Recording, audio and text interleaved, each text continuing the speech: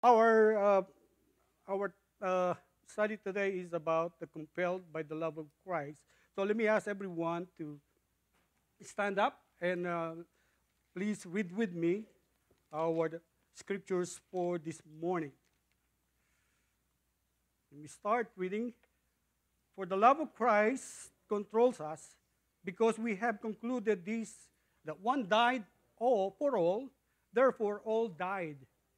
And he died for all, that those who live might no longer live for themselves, but for him who for their sake died and was raised.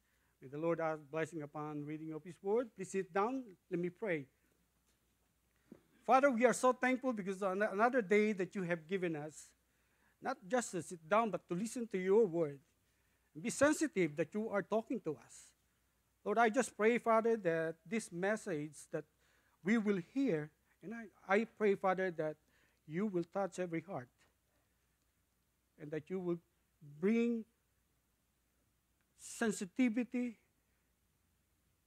to be more conscious why we are here on this Sunday, worshiping and giving thanks to you.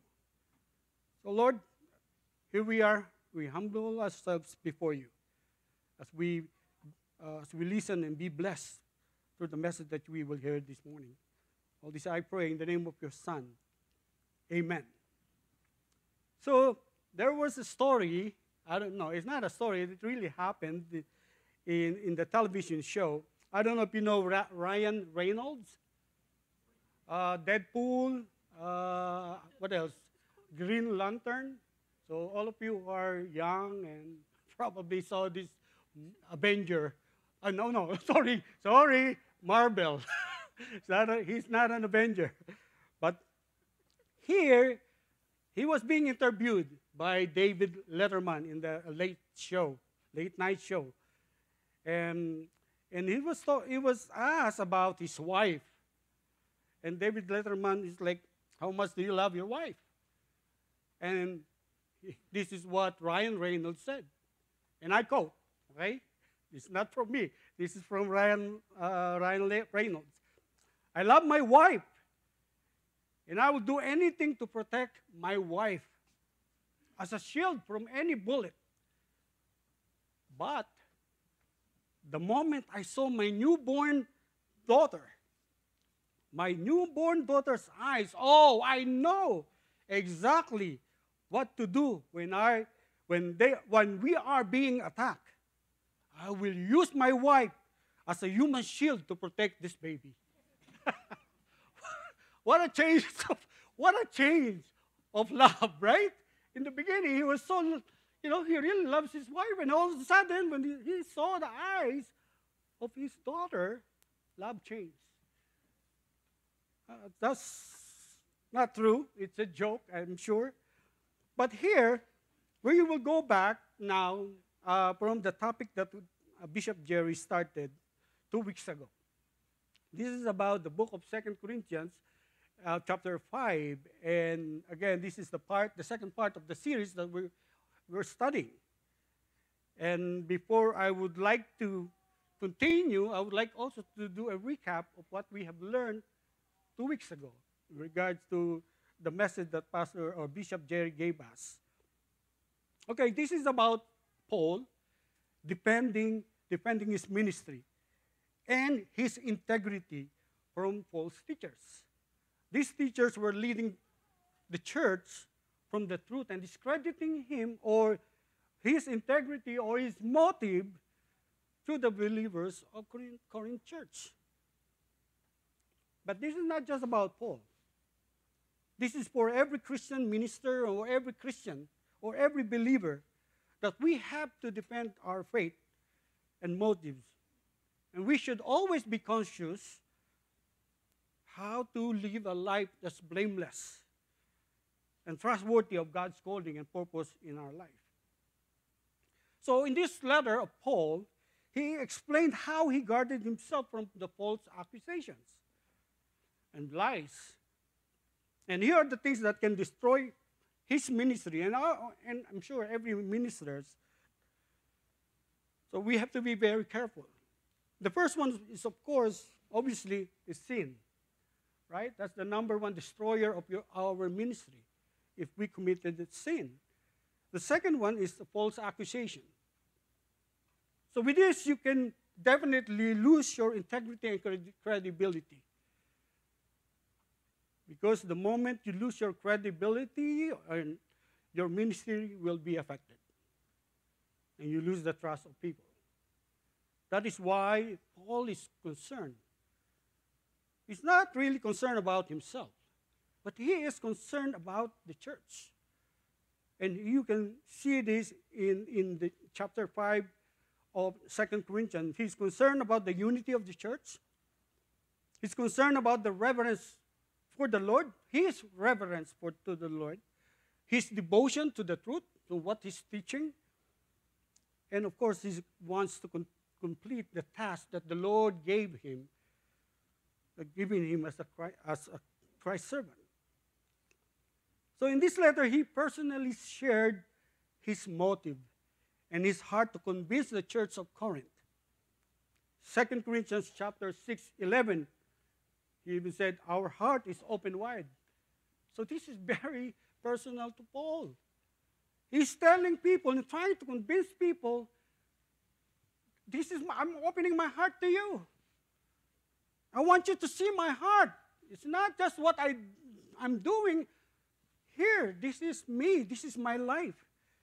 That's why some commentators saying that the explanation of that 2 Corinthians is 6:11, and this is what they said. My heart is wide open.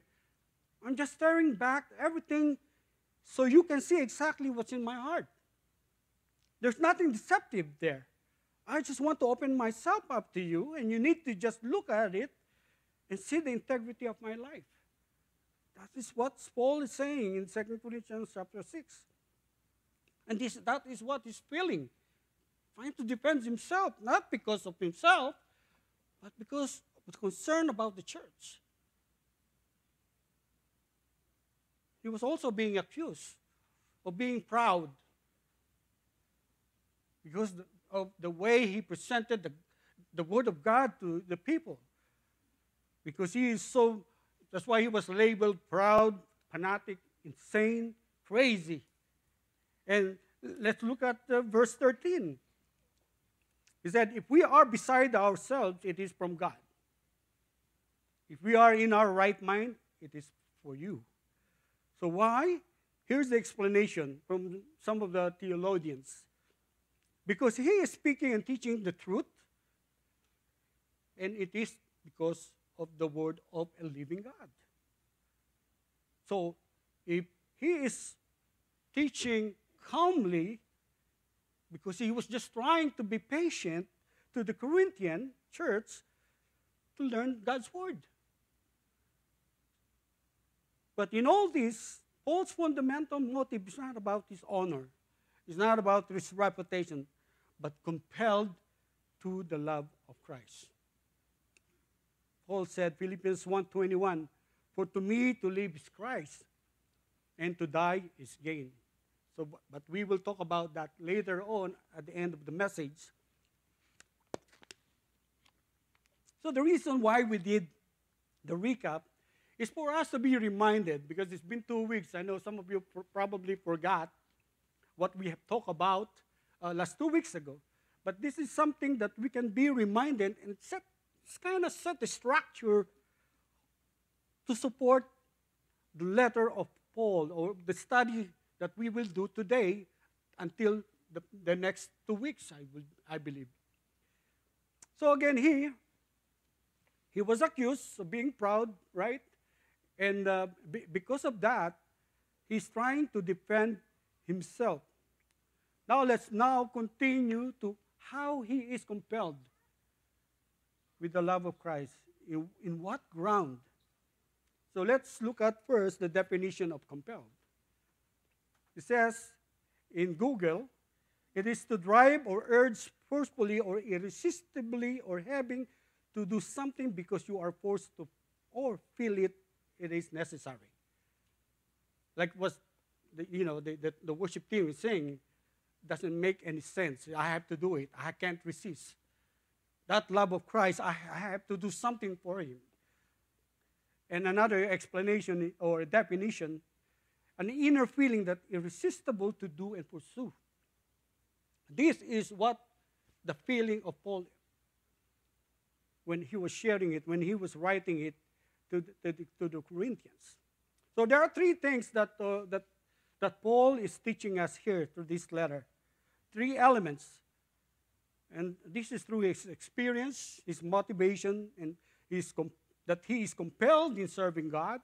And I'm sure this will help us also in our walk with Christ. And that is just to understand why we should be grateful to our Lord Jesus Christ and Savior, the way Paul demonstrated in his letter. Well, let's start with number one, Christ's love for us. For the love of Christ controls us. Paul means that, and of course, for all believers, this is an essence of Christ's love at the cross. In Paul's, feeling and idea of that particular love, because of he knows that it already happened. So he is thinking that he is Christ dying for him on the cross. Christ's love that motivated Paul, and of course that will driven him to be grateful, to give his gratitude to the Lord. It's not just that, because it's all include, forgiving is included in that particular love also. So he was saying that because of this love, he is constrained, he is compelled, he is pressured, he is driven, he is motivated by the love of Christ. You're going to hear me talking about this overwhelmed, compelled, and because this is what Paul is saying. You will see that in his writing as well. So why? What is that love that he is so compelled? What are the qualities of this love? Right? Let's look at it. The first one, letter A, unbreakable love.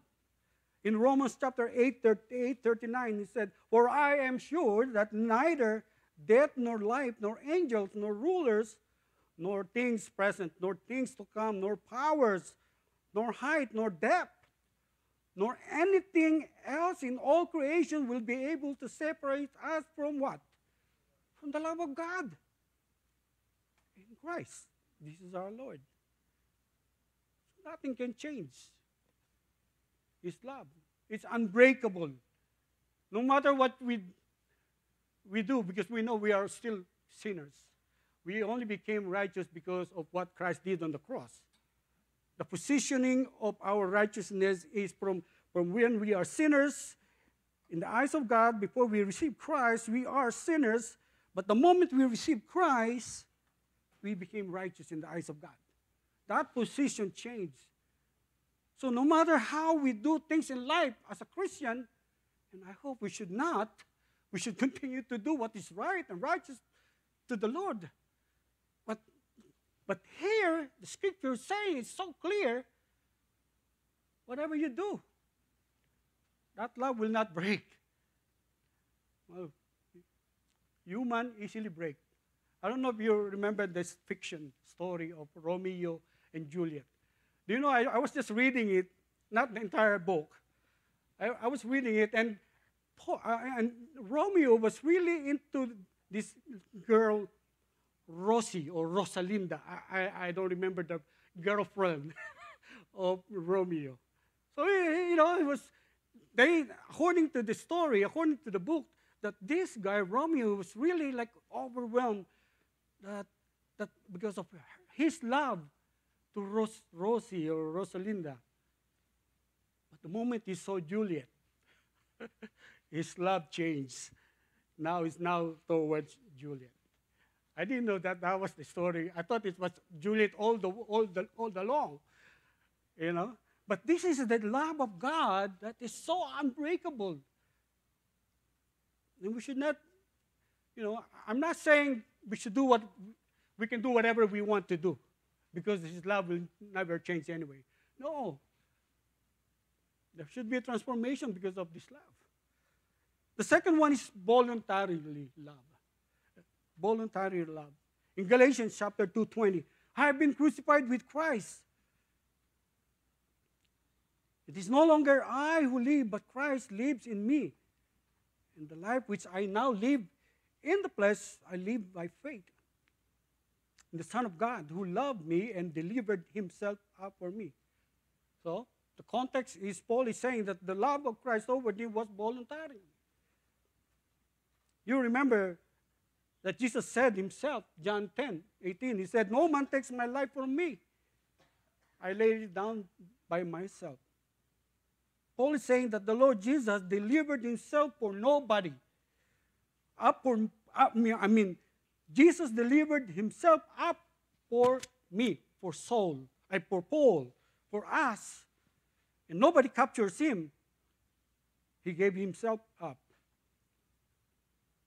I remember you will say, oh, well, he was captured in the gardens of, right? He was arrested. But I remember when Pilate was asking him, why are you not answering all my questions? And Pilate said, do you know that I have the power to release you and crucify you? That was the Pilate was saying to Jesus. You know what Jesus said? You have no power over me. It is only the power that's coming from heaven, that whatever you do, if it is allowed in heaven, it's good. That is voluntarily. He gave himself up for you and me. That's overwhelmed Paul. That is somehow unthinkable. That is the kind of love overwhelmed him because he knew his own weaknesses and he knew his own sinfulness. And beyond that, Christ would voluntarily give himself because of his love. He gave up his life for him. The third one is incomprehensible love. Ephesians chapter 3, verse 19. And to know the love of Christ that surpasses knowledge, beyond the capability of human reasonings and experience. That is the kind of love that Jesus Christ gave you and me. You can never understand it, believe me. I tried. Nobody can understand it. When was the last time you loved your enemy? I'm sure if you love them, you give them something. If you know that they have diabetes, you will give them something sweet all the time. Right? Because you love them so much, you want them gone. It's incomprehensible. We cannot understand it. This is what Paul is feeling at that moment when he was writing it. Because he knew that he is the enemy of God. In Romans 5:10, he even said that in one of his letters to the Romans. Because this is not just about knowing God, this is about also loving God. Now, let's go to the other part of, that love, that Christ loves us and it controls us. Let's go to that. That is the love Paul says that that particular love is controlling him. Us. In the Greek word, they call it syneko or syneche. But the simplest meaning is pressure that causes action. And it can mean restrain and constrain. Persuade to do something that influences us or intimidate us. And he's also simply saying that he is pressured by this love that Christ has done for him, has given for him. And out of that gratitude, he said, I want to give him back everything I have to offer. And I want to give him back my life and my ministry as an act of worship. There you go. That's control. The control to do and follow what Christ wants us to do while we are still on earth. That's the reason why he wants to defend his ministry. He's saying, if I lose my ministry, there's no way for me to express my gratitude to the Lord. That's why he's so compelled. That's why he's so expressive of what he have learned from Christ. An amazing love. This is why Christ's love endures to all of us. That will lead us to the second point. Is Christ did not just love us, but he also died for us. Oh, wow. Now we're talking about second level of love. This is no longer feeling, well, I love you, but I'm not going to do anything for you. It's all just, I would say communication, but no action. But here, in verse 14, the one has died for all, therefore, all have died. So the love of Christ means his love for us is a sin as what? A sacrificial death. He loved us when we know we are unlovely. He loved us when we know we are ungodly, sinners, and enemies. He died for us. So when he died on the cross, you know what Christ proved? He proved that his love for the world. Remember John 3:16? For God so loved the world that he gave his only begotten Son.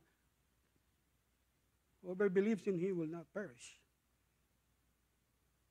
Again, the picture of Christ's love now went higher. The level of this love now you can see in action that Christ did on the cross. And Paul understood it so well. Jesus did this out of love and obedience also to the Father, whom he loved. So let's start with, the one has died for all.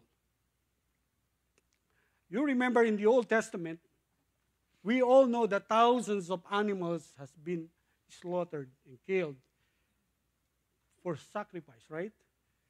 They were basically being used to offer as an animal sacrifice for what? For one person. So, for example, if you commit sin today, you have to offer a dove or whatever. I don't know the technicalities of that, but I'm sure whenever you committed sin, you have to make an offering, a sacrificial, an animal to offer for your forgiveness of your sins. So if a person committed sin every day, definitely he will have to make sacrifices every day. Many animals will be killed. And that was the time in the Old Testament. But now, Christ have one dying for all.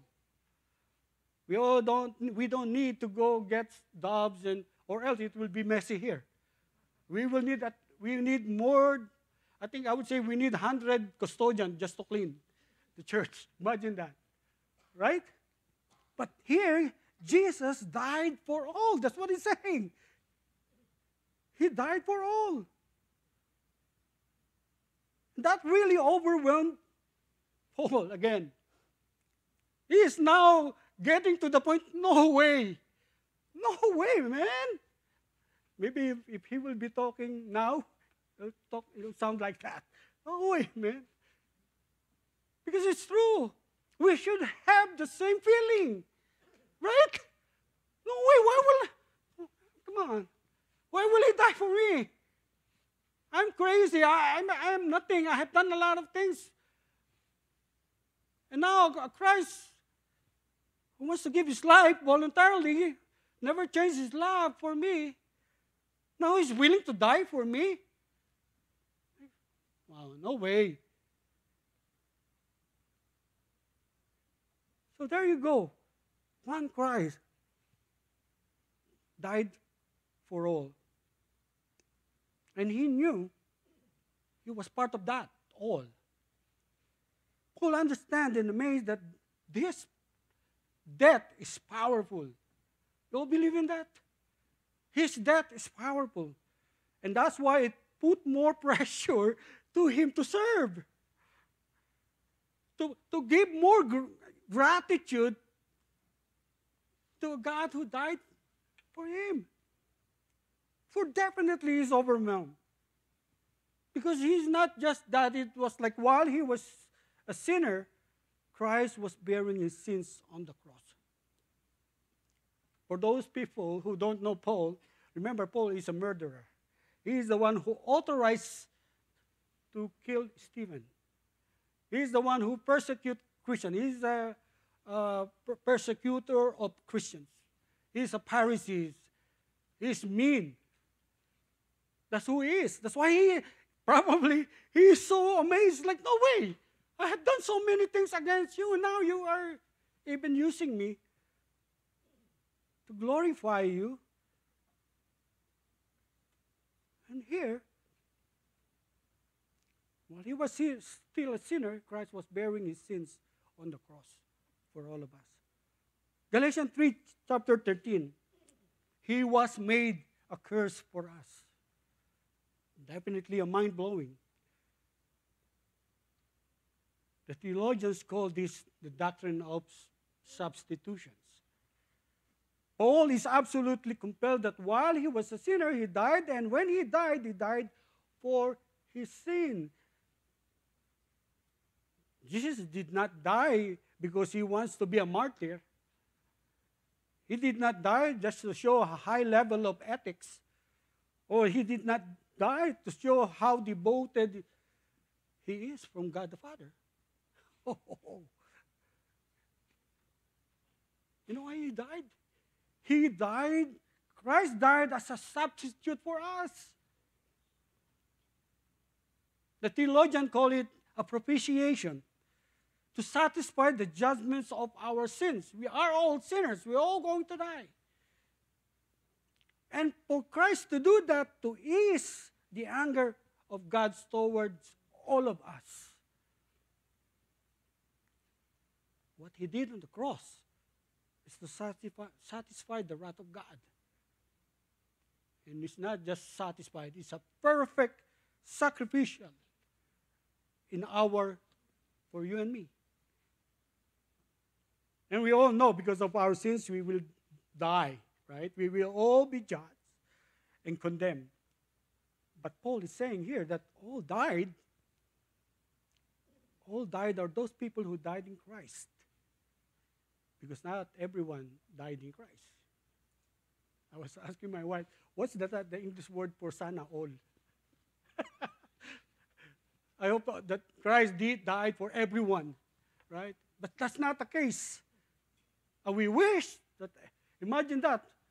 If that's the case, oh man, we need a bigger building. Right? We need a bigger building. This is not enough. If God really died for all, we need more space. It's not. According to the Bible, according to Paul, only those people who died in Christ.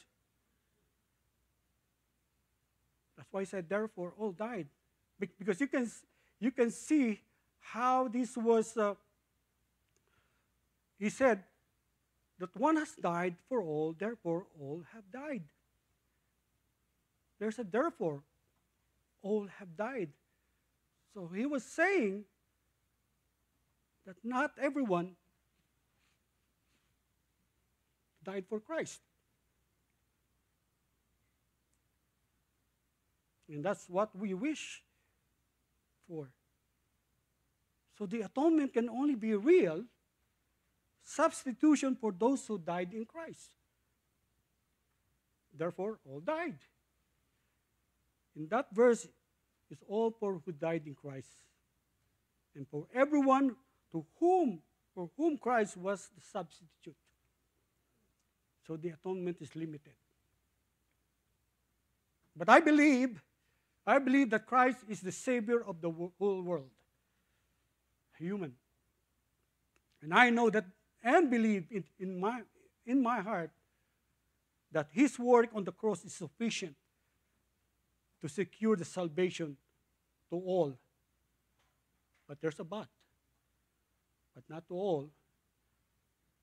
Because it's only to those all who put their faith in him. This is what overwhelmed Paul again. This should overwhelm even all of us. Because while we are still on earth, now we are here, he died for us for all our sins. Or else, what happened if there's no substitution? There's no Savior. Every one of us will go to where we should go. You know where it is, right? Hell. So this was compelled and motivates him more and more because he knew deep in his heart that he's not worthy of Christ dying for him. Because if he would just look back, maybe he was just looking back of what he has done during the time that when he was persecuting the Christians. He was on the way to Damascus, right? And then he met Jesus Christ on the road. So now let's look at the next verse, and that will lead us to the next point after this part. Not everyone died in Christ, only those who put their faith in him. We all agree with that. Well, again, this is a tough study, but I know someday the clarity of all this will be presented to us in the presence of the Lord.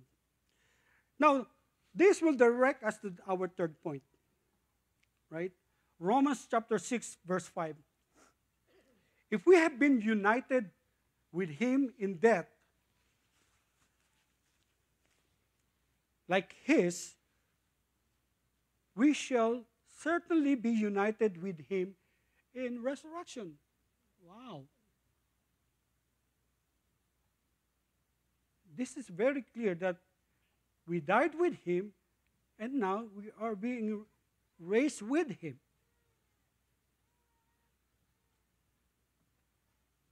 All believers will join Christ in his death and resurrection. When you come to Jesus Christ, God accepts you because we repent and we believe. That is a requirement.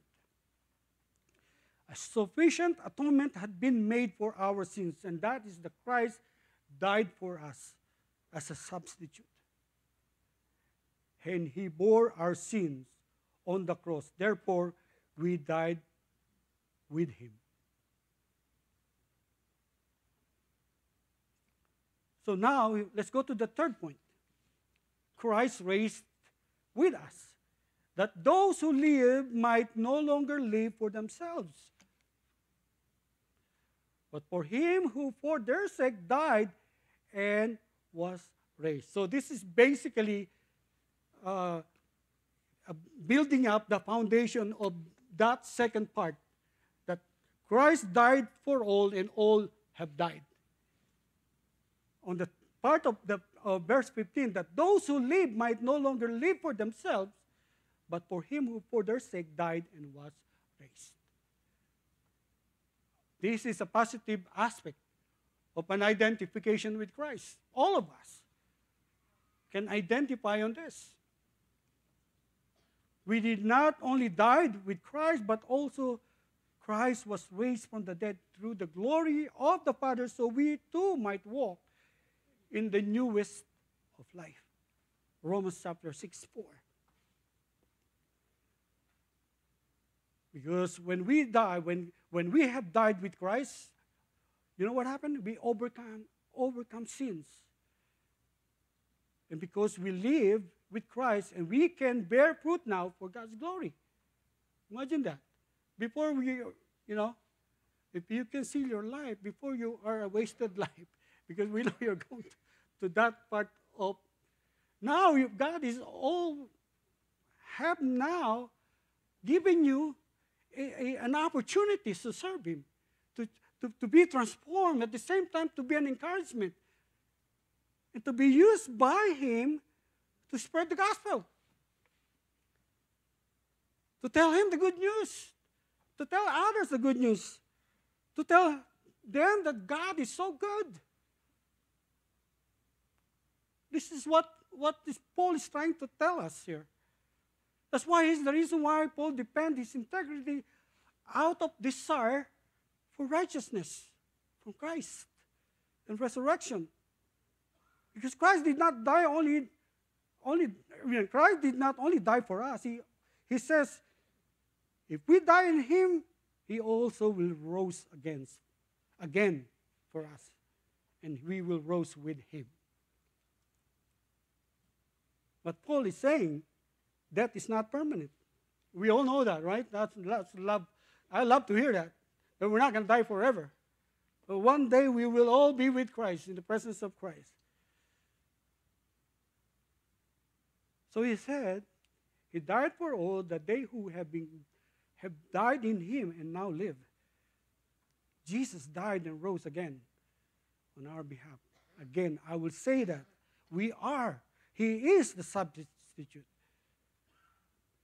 We're supposed to be on that cross, being crucified.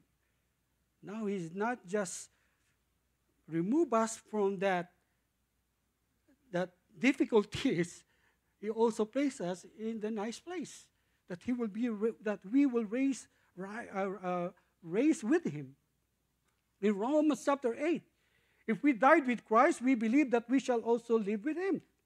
There you go. Again and again and again. He keeps saying that we will rise with Christ. If for those people who believe and have faith with him, will die and also rise with him. That's the context. Paul's believed, and all believers should believe that. Because someday all believers will live in the presence of Christ. For what? For eternity. And those who have died in Christ, and that is true to all believers. So we will join Christ. And right now, we are already enjoying the life that he has given us. But we have to use that life for his glory.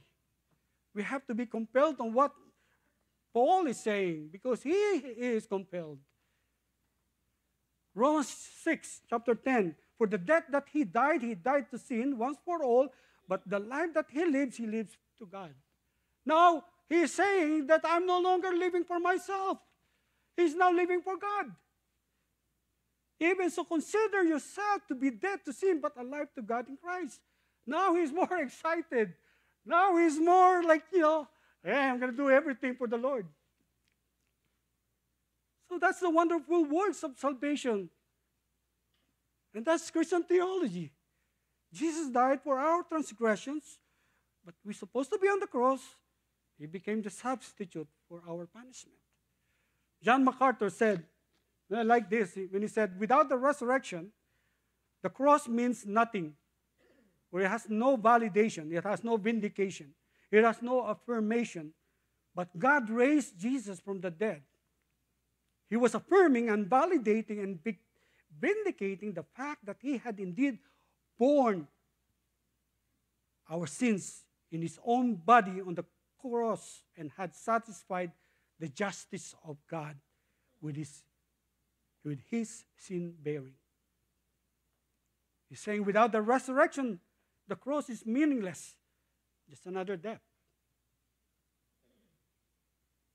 So our sin, our dying in Christ was not only dying to sin, but it was a resurrection and righteousness. Because now that we're alive in Christ, we have a new nature, a new life. And also the Spirit dwells in us. So we don't live for ourselves, but for Christ who died on our behalf. Again, he died, he rose, became a substitute for our punishment, and this is definitely amazed. Paul truly amazed of what's going on with that kind of love that he received from Christ. But this is not done. He said, if we know that, if we have that, we should live righteously. It's not something magical that all of a sudden you'll be like so good. No, it's not. There's an intentionality part here. That's the reason why, maybe I was thinking, driving here, maybe Paul is thinking, it's like every time he will wake up in the morning, he will just so compelled that Christ, you died for me. You know, he was just so thankful. I know I'm not living for myself. I'm doing this for you. Because you live in me.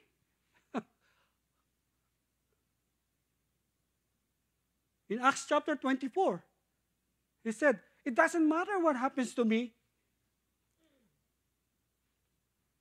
No more. I don't care about my life. All that matters is that I do what God has committed me to do. That's all that matters. That because Christ lives in him. He keeps saying that Christ is in us. He's living in us. So there should be transformation. He said, for me to live is what? To live in Christ, to live is Christ, and to die is gain in Philippians chapter 1. For me to live is Christ, and to die is gain. So what matters to Paul is God's will, God's purpose, God's goal, God's glory, God's honor, and God's truth. That's all it matters for Paul.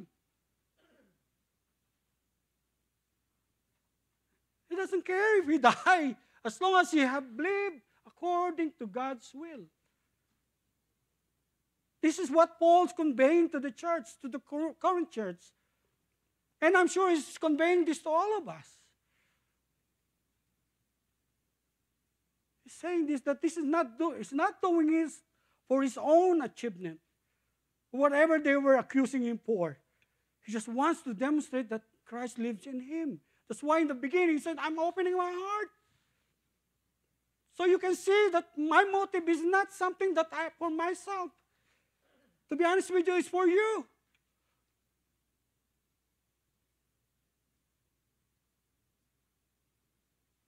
Even said in 1 Corinthians chapter 11, verse 1, of the first letter, he said, be followers of me because I am following Christ.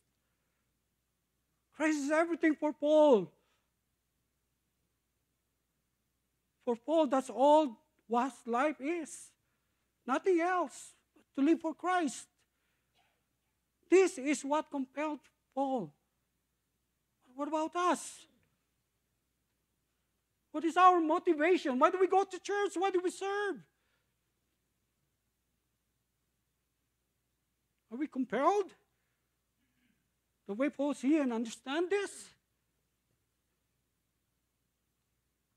He even said, in Philippians chapter 3:14, he says, I press on toward the goal, which is the prize of the upward call of God in Christ Jesus. That's his target. That's his goal, to get the prize. For what? For who? For God in Christ. All he ever wanted was to be like Christ. That was his goal and prize. That's enough for him. This is what compelled him. What about us? Are we still living for ourselves?